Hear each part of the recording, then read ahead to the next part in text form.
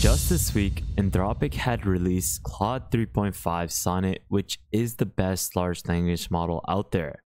It's truly better than OpenAI's GPT-4 Omni model as it outpaces it in various benchmarks like coding, mathematics, content generation, logic, and so many others. The Claude 3.5 Sonnet model is so powerful that you can fully code out an 8-bit style game within a couple of minutes, which you can see on the screen right now. Another area that the model excels in is data. This is where most models are having problems dealing with large amounts of data, and it can struggle as models tend to hallucinate and can't really focus or keep track with a concise context window. However, with the new 3.5 Sonnet model, data management and extraction just got way easier. Like you saw from the title of this video, I'm going to be showcasing a practical use case with the new Sonnet 3.5 large language model, as I will be utilizing it as a backbone for my automation, where I'm going to be showcasing how to extract data by utilizing the Claude 3.5 Sonnet model.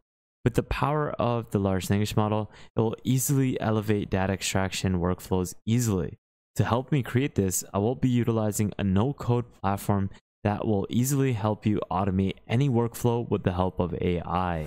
This is where I would like to introduce Vectorshift, a tool that I love creating workflows with on this channel. I have made multiple tutorials on Vectorshift where I automate email flows, create AI agents that can carry out various tasks, and so many other things where I truly recommend that you watch all these different videos, which I'll leave a link to in the description below. But Vectorshift is definitely a great framework that will enable you to build AI solutions like an AI search engine, an AI assistant, an AI agent, a chatbot, and various other automations that can solve so many problems in your life as well as within your business. So with that thought, guys, let's get started and showcase how you can utilize the new Claude 3.5 Sonnet model with the help of Vectorshift to automate data extraction.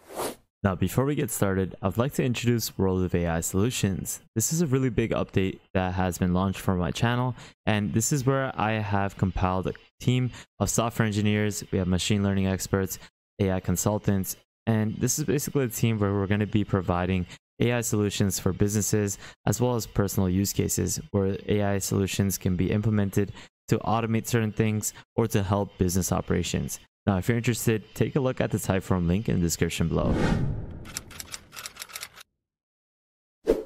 So let's get started. What I want you guys to do is head over to the Vectorshift.ai website where you're going to be greeted with this nice web page. And what I want you guys to do is click on the Get Started button. This is where you're going to be prompted to create an account with your email address or with a Google account or GitHub. So once you have done that, we'll then get started with the next step. Now, before we get started, I definitely recommend that you take a look at the Patreon page so that you can access the new subscriptions that we'll be releasing this week. If you would like to book a consulting call with me, you can do so with the link in the description below. Once you have signed in, you'll be then sent over to the pipeline page where you're going to be able to manage all your workflows within this page over here. You have a marketplace where you can access community built automations as well as various sorts of workflows that have been created by different members in the Vectorshift community. You have a storage system, automations where you can manage different automations that you create. You have a chatbot section where you can manage your chatbots. You're going to be able to evaluate all these different metrics and analytics. You have transformations as well, which is something that will allow you to transform various sorts of workflows. Now, what I want you guys to do is head over to the pipeline page, and I want you guys to click on the new button where we're going to be creating a new workflow for this data extraction automation. Once you have clicked on the new button, you can see that there's various different templates that you can actually utilize for various use cases. For example, if you're going to be automating your email, you can have it so that you can utilize one of these templates that can help you get started with that. You have various other templates for chatbots, assistance, productivity, finance and strategy, and so many other areas. So I definitely recommend that you try these different templates out, because then this is an easier way for you to get started with the automations that you're going to be creating on Vectorshift. But for our use case, we're going to be just creating a basic pipeline from scratch by just simply clicking on this button. And this will basically send us over to the dashboard or the UI where we're going to be utilizing this drag and drop UI to create our automation. So in essence, what we're going to be doing is utilizing the new Claude 3.5 Sonnet model. And what we're going to be doing is utilizing its capabilities in data management to extract data and then have it so that the large language model is going to structure the data into a desired format that could be then sent over through one of the integrations such as Google Sheets. And what is going to be happening is that it's going to automate this full-on process within Vectorshift so that Vectorshift can do it recursively in a certain desired input. For example, we can have it so that it could do this on a monthly basis, a weekly basis, a daily basis, or even minutely. So we're going to set that automation up within Vectorshift. And to do so, we're going to first start off by placing a large language model node. We're going to also place a general input node where the queries are going to be sent into this automation. And we're also going to be pasting in Google Sheets integration. This is because firstly, we're going to have it so that it's going to start off by sending a query in. It's going to then be processed through different nodes, which I'll explain later on, and then have it so that it's sent over to Google Sheets, which I placed the wrong node for. Now, like I said before, for a typical large language model, it's hard for it to process large amounts of data. But for the Sonnet 3.5 model, it's able to process large amounts of data without hallucinating. And to showcase this, I have this contract that is quite lengthy. It's a contract for a company that has multiple client agreements to work or buy from the company. Now, this document has a lot of characters and a lot of numbers, and I will be having it so that the Sonnet model will extract 4 categories. This is where I'm going to have it so that it extracts the duration of agreements for certain clients. It's going to secondly focus on the limitations of liabilities for particular clients. It's going to focus on the billing start date. And lastly, the contract value, where I will request it to break down the full pricing structure for each particular client. This way, I will be able to get a good extraction of different values and characters from the Sonnet model. So to process all 4 of these categories, I'm actually going to be placing down 4 large language models or large language model nodes to process each particular criteria further in detail. And this is something that I'll explain further in the next step. So for now, let's just implement 4 large language model nodes from Anthropic, select the model to be the new 3.5 model, and then we're going to be giving it a system prompt and connecting it with the input node. And there we go. I have it so that all 4 of these Anthropic large language model nodes have their own specific system prompt, which is going to be specifically focusing on extracting a certain type of category. For example, this first system prompt that was given to the first large language model node is to extract the duration of the contract. And now the first portion of this, I would say, system prompt is exactly the same for all 4 of them. It's just each of them are going to be extracting a different category. This one will be extracting the limitations of liabilities. This one will be the billing start date. And lastly, this one's going to be focusing on the contract value. So what I did is I basically created a prompt, and this is where you just simply create a parentheses and then put contract or name it whatever you want to connect the input node. This is where I connected all of these input nodes, these Anthropic large language model nodes to this input node where the user query is going to be coming in.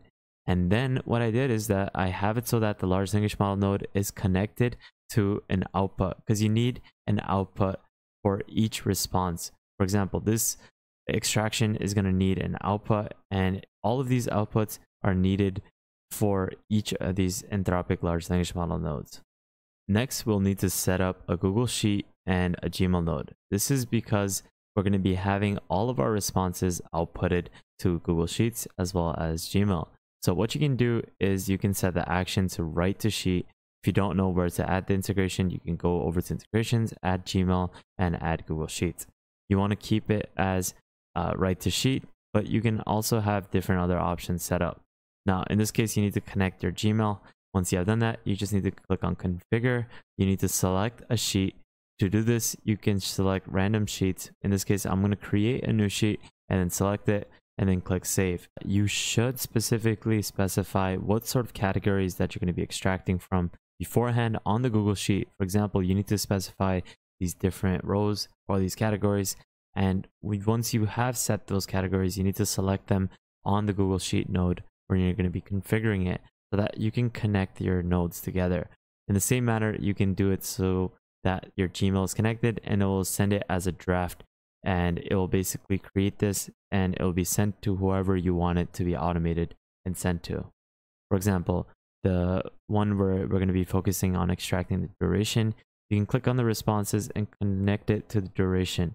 For the same thing, you do it for all the other nodes.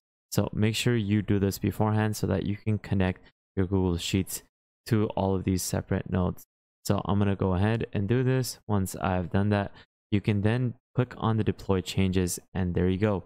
You have a fully automated data extraction workflow. So let's get started and showcase how you can extract the data. What you can do after you have deployed the changes, you can deploy this as an automation or a chatbot. You can then run this pipeline. But in this case, I'm going to be showcasing an example where we're going to go over to run pipeline and upload that file that we had just downloaded. We're going to send this in. Once we have sent in this document, we can then start having it extract all the different components that we had specified beforehand. We're going to simply click on run, and you can see that slowly focusing on extracting all these different outputs. And what it's going to do is it's going to basically have it so that it's going to be extracted to our Google Sheet, which we can see over here. It extracted the duration for one of the clients, the limitations of liabilities, the billing date, as well as a breakdown of the pricing structure. This was something that was done by utilizing the Claude 3.5 Sonnet model, and I was able to do it within less than 10 minutes.